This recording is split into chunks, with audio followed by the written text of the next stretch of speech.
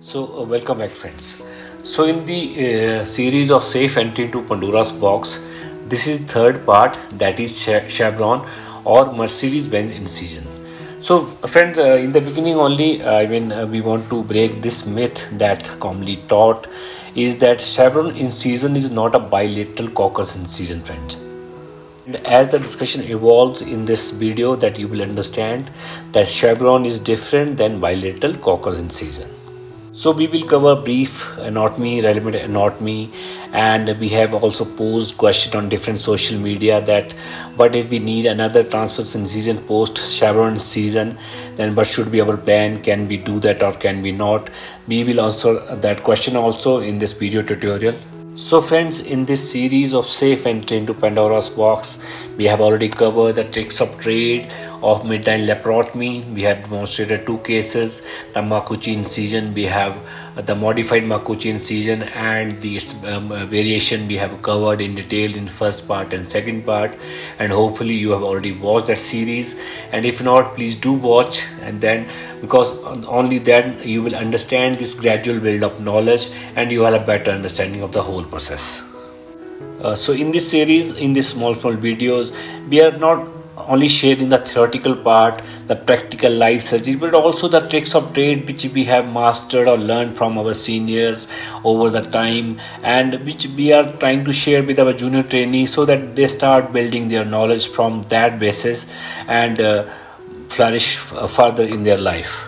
As a prequel to this series, that is the Safe Laparotomy series, please do watch our series on the tricks and trade in GI surgery. That is a series of 6 small videos, and many discussion which we are doing in this series are basically the build up of from that series. So please do watch that series, and I will share the link in description and iCards of this video.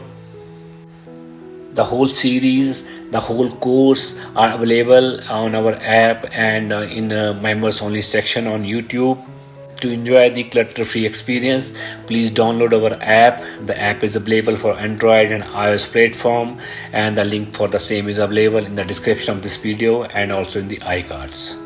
So let's jump to today's video. So friends, Chevron incision is one of the most versatile incision, and our routine practice is to use it for the pancreatic surgery, specifically the pancreatic head surgeries involving the Bipples, involving the phrase, but otherwise it can be used for the hepatic surgeries, pancreatic surgeries, upper GI surgeries, adrenal and bilateral renal tumors. So it is a very versatile incision, get adequate exposure, and specifically if you are planning to access the retroperitoneal area, then the retroperitoneal access is better with the Chevron incision. Briefly, we will discuss the relevant blood supply of the abdominal wall, which will be relevant to the Chevron incision.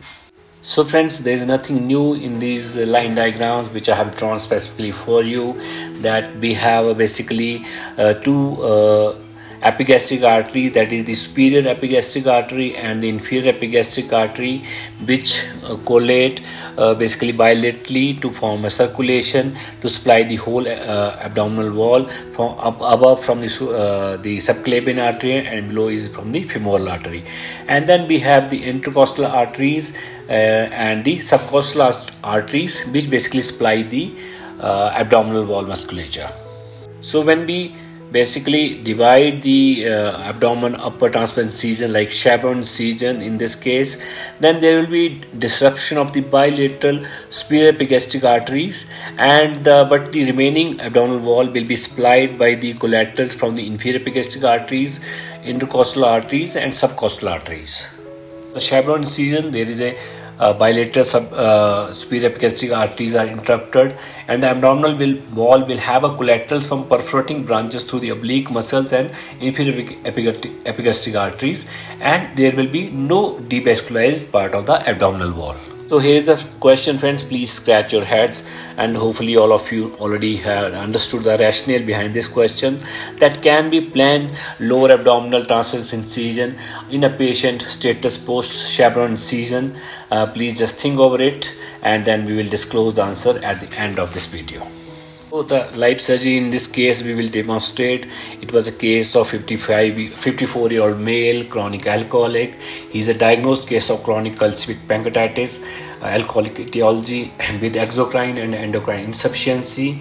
He also had extrahepatic biliary obstruction in the form of jaundice and debilitating pain. So patient was taken up for the phrase procedure with choledochondrostomy. And so in this video we will demonstrate the Chevron incision. In some other series we will demonstrate the phrase procedure and other technicalities. So friends, if you're watching this video on our YouTube channel, then you will be able to watch only the part up to the live surgery, where we have not demonstrated live surgery, because moment we start demonstrating live surgery, it goes against the community guidelines on YouTube. And the whole course, the whole series available on our app and members only section. And as I said, the link for same is available in the description of this video. So the patient is already cleaned and draped, and this is the supine position, the head end toward the upper side and right side toward the right side of screen, and we are marking the Chevron incision. So as I said, it is not an extension of the subcostal incision, bilateral Kocher incision, friends. And here actually we mark the Chevron incision roughly minimum 2 finger breadths below the subcostal margin, and as one of my teachers used to say, go 3 fingers breadths below the subcostal margin, so that you almost reach up to the midway between the GP sternum and the umbilicus. And we will demonstrate as this discussion evolves in this video. So after the marking the incision, now we are resuming the live surgery. And just note how we are stretching the skin with the left hand and holding the blade with the other hand right side. You have to choose one particular way to have a smooth